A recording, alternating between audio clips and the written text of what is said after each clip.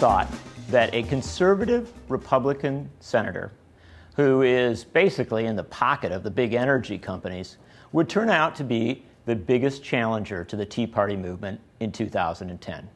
Well, that's the reality. In Alaska, Senator Lisa Murkowski, who was defeated in the Republican primary by a Tea Party-backed candidate named Joe Miller, who was also a favorite of former Governor Sarah Palin, has decided to run a write-in campaign to try and save her seat.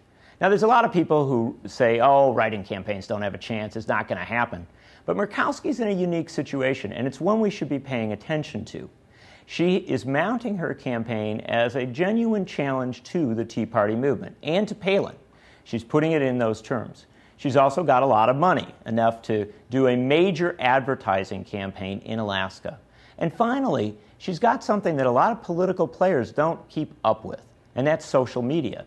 One of the things that we lose sight of is the notion that politics changes, the way we communicate changes. And write-in campaigns, once easily written off as too complicated, too hard to communicate about, are much easier to communicate about and to get people engaged with in an era of email, Facebook, Twitter, all sorts of other vehicles by which we can communicate about how to do a write-in.